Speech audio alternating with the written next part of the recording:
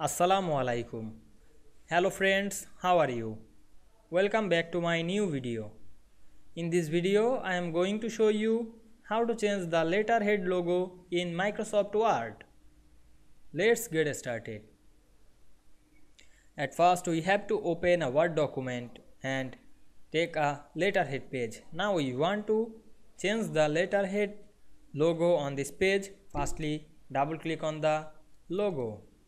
Then we go to the header option, then click the logo and go to the picture format menu, then click change picture drop down menu, then choose from a file.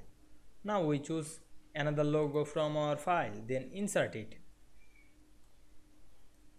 then go to the header and footer option, then choose the close header and footer. Now we can see here we change the letterhead logo very easily. I hope you enjoyed the video. Please like, comment, share and subscribe my channel. Thanks for watching.